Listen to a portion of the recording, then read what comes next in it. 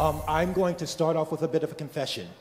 I have more content than I have time, but don't worry about that. I am as excited as you are to hear from Margaret, so I'm looking forward to hearing that presentation, so we will be on time. But please provide me with just a little bit of an indulgence. I'm going to share a few ideas that I think have some relevance to this conference and what it is that we all came here to speak about. But I want to start off with something very personal to me. You have to understand how important Dr. Martin Luther King is not only to my country and to the world, but to my family personally. And when I found out that he spent time here and actually came to Kerala, the very first thing he did is he went to a school to speak to young people, to hear from those young people. And what it was discovered is that that conversation with those young people actually awakened something inside of him that allowed him to come back to the U.S. with a greater clarity. This was back in 1959, 3 years before I was born. So 3 years before I was born, you played a role in the life that I live. And so for that, and on behalf of my family, I say, Nani, thank you very, very, very much. It is in that same spirit that I share with you these ideas. I think that above all of the information that we have, what it is really about is that we have to be disruptive. Now, I got this from a social media post, and don't worry about that. I just like the way they described it. And what it says is that disruptive means to prevent something from continuing or operating in a normal way. And in a very real sense, what I believe that we are all here to think, to contribute to act upon, is how might we become better disruptors with what has become far too normalized in our society. And part of the idea around this is the fact that Simon Sinek, who some may know, shared this idea of people don't buy what you do, they buy why you do it. And the essence of that idea is that if we're going to achieve change at a massive level, this is what Dr. King knew, then we have to discover the why behind what we do. And identify what we believe. And what he says is that if I find those who believe what I believe, then I can create from that a movement. And in a very real sense, what I believe we are all here to do is start a movement. And I am here as a preventionist. I stand proudly when I say that. And for me, that means I believe three things. First and foremost, I believe that the most effective way of addressing any problem is to prevent it before it starts. Secondly, I believe in the full engagement and empowerment of the community in both understanding the problem, but also being a part of the solution of that problem. And lastly, I believe in being guided by science in order to produce population-level change. That's what we have to be about. But 5 years ago, my life changed dramatically. 5 years ago, it changed in a way that created an awakening in me and gave me greater clarity on what it is that we do. 5 years ago, my wife and I became grandparents for the first time, right? And those of you who are grandparents, you already know what I'm about to say, because when you become a grandparent, your entire worldview changes. My grandchildren, my son gave me our first grandchild, and then 10 days later, my daughter gave birth to twins. And that's right, we went from 0 to 3 in less than 2 weeks. So my life changed. As I look at that, they call me Babu. Babu is Swahili for grandfather. There's no sweeter word in the world than to hear your children say Babu. Right? And so here's the thing. When I go to their homes and I try to identify, Babu is here. I find out that for the life of me, I can't figure out how to get down the stairs. I can't open up a cabinet. I can't figure out how to charge my phone. And for the life of me, I don't know why you want to restrict certain areas of the home. I'm just saying. Here's the thing. In the context of this environment, who's the priority? Is it Babu? Who's the priority in the context of this environment, please? The children. Is there any doubt who the priority is in this environment? There is zero doubt who the priority is in this environment. Back in my country, not too long ago, the Drug Enforcement Administration released a report sending out a warning that there were rainbow-colored fentanyl pills that were getting into our society in a way that was targeting children. Who is the priority in our environment? I'm on a mission, and I'm here for one reason. I'm here to enlist as many of you as I can in that mission, and that mission is to refine how we think about prevention. For me, prevention is about identifying the most vulnerable in our population and identifying where they are most vulnerable. In other words, the environmental context that placed them at greatest risk. You know, like the top of the stairs is an invisible vulnerability for those children. And most importantly, how do we make prevention obvious? Because here's the deal. Across the lifespan of a child's life, there are invisible vulnerabilities that need to be made blatantly obvious. And guess whose role that is? That's our job to do. And so if we're going to do that and to do that well, then we need to do things like partner.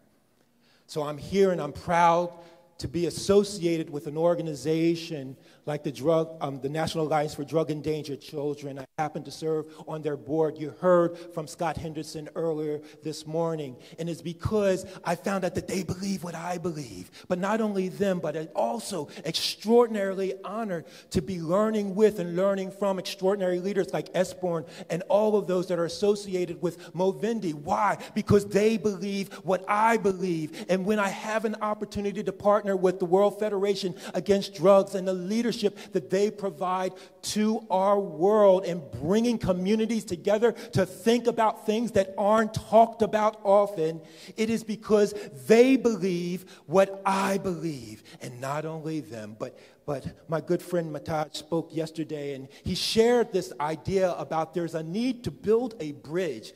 You're responsible for this. And so I believe that that bridge is a bridge that has to be about how we think about public health and criminal justice. And that the cornerstone of that bridge has to be prevention, because those of us who are here in the room, all of us in our separate ways, has a role that we need to play in accordance to making sure that we are able to come together. So this is not just a conference.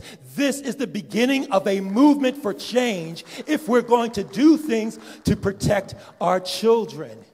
To my good friends from Kenya, Nakata brought a whole group of folks here. And it is because they believe what we believe in doing this. And so we are here, as Dr. King mentioned, because this is a fiercely urgent now that we have to begin to contend with.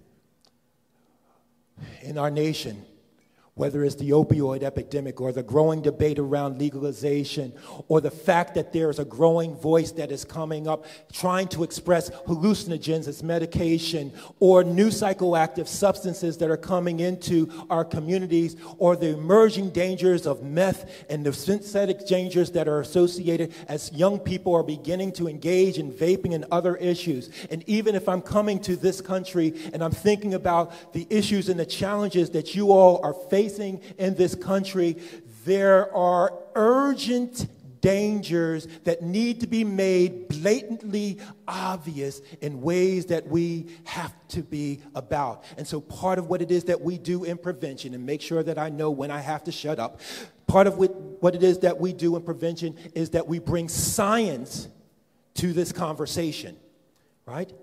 And so this is what Matej was talking about on yesterday. We understand how we help folks understand how to define those issues. How do we make sure that we identify those risk factors and protective factors so that we can understand the context of the environments that we're trying to serve? How do we then bring about a comprehensive set of strategies that have an evidence base to it so that we might be able to bring about change? But there is a fourth step that is, I believe, the most important step. And that fourth step is where we need the greatest degree of attention right now. How do we ensure that the science that we care so desperately about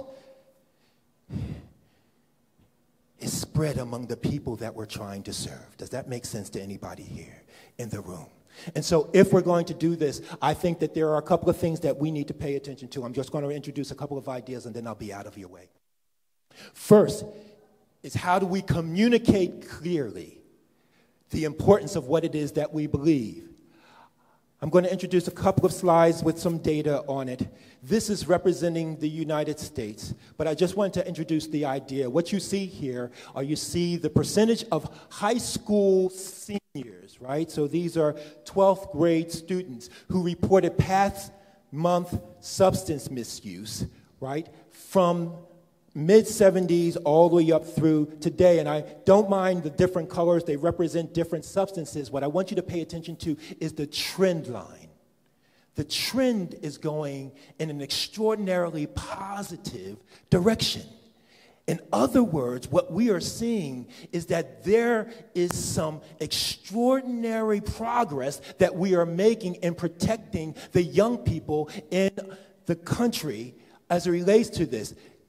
When you look at it from the other side, these are all the high school seniors in the U.S. that reported they didn't use any substance in the past 30 days, right?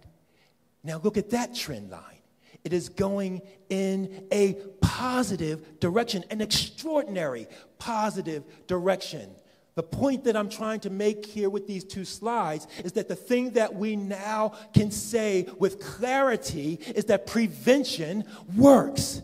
Prevention is part of what contributed to this taking place and becoming the norm. And if you don't remember anything else that I say, what we want to make sure we're doing is making sure that those trend lines keep going in that direction. Does that make sense to anybody here in the room? And so one of the ways in which we've been able to secure that is because we have adopted the process and the policy of the strategic prevention framework in the United States. We've actually put resources behind trying to ensure that every community has a framework by which they can think about being clear about what prevention is for their communities. And so we have a way of making sure that everybody is on the same page. But if we're going to do that well, what I offer to you is that we can help our communities by prioritizing, making sure that we're clear in what it is that we're saying, that making sure that we're focusing locally and making sure that we're able to concretize what it is that we're talking about,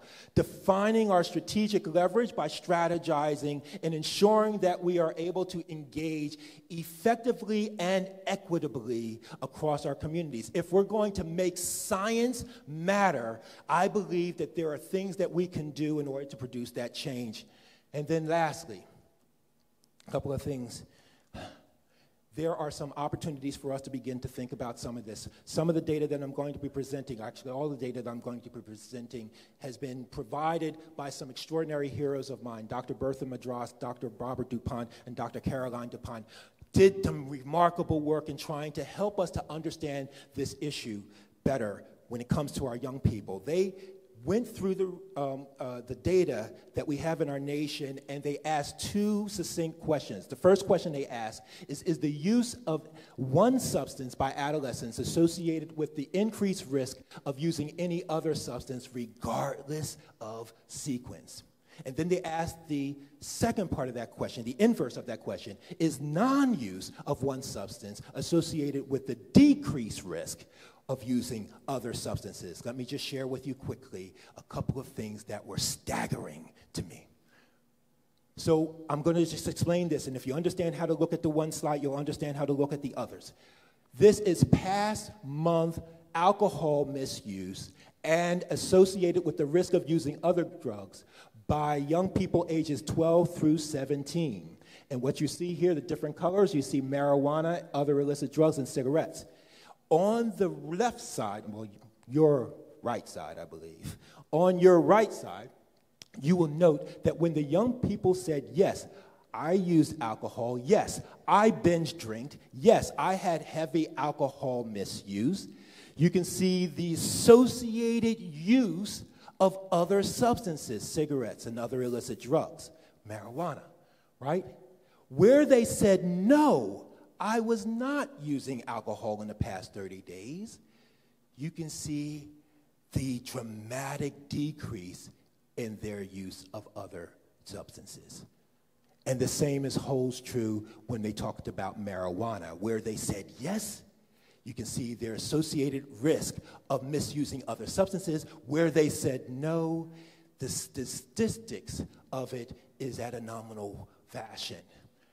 And this impacted us in our nation so much that the Substance Abuse and Mental Health Services Administration, which has the authority of collecting all the data on behalf of the country, changed the way they look at data now. And now they are now reporting in the same manner. So here you see the red represents no past month alcohol use, the blue represents past month alcohol use but not heavy use, and the green represents past month heavy alcohol misuse. All this is sharing with you is that the greater the use or misuse of the substance, the greater the likelihood and participation it was, whether it was marijuana misuse, opioid misuse, cocaine misuse, or even as it relates to major depressive episodes and other serious mental incidents. And so these are just one of the ways in which we can share with you that the big issue that I want to provide you is that we are not in any singular substance crisis that we're addressing, but rather this is a polysubstance crisis that we are having to address and that we ought to prioritize. And so part of what it is that I want to share with you is that one of the resources that we have,